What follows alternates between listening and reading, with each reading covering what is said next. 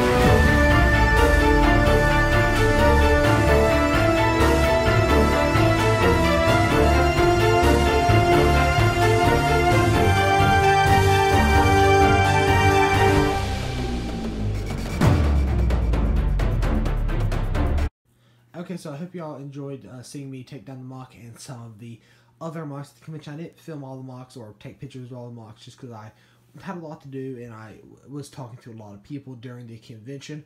But as you can see, we have 4 giant gray totes in the small box here. And I'm just going to open this one up because this has most of the carnage in it. This is the entire base wall section. The mountains are in either that box or the box below that. And we'll open this one up and see what's in here. If I can do it. There we go. Okay, so this is some of the salt pieces here. All these have to be taken apart and everything, so that's going to take a long time because I got to take off all the tiles and everything. This shouldn't take that long to sort. Hopefully, I'm going to probably get this done first because my next mock is going to be, I'm not going to say it, but it's going to be something just as big. I'll give you that hint now. And I need a lot of these parts, so I'm going to sort it before I start my next mock. There should be a mock announcement out in about, probably about Sunday-ish, because that's when I'll start back putting out the building segments, because if I'm not 100% sure, but I may be going to Brickfair, Virginia, so I want to get a mock done for that. So yeah, this is a short little video. I do hope you enjoyed it, and yeah, thanks for watching.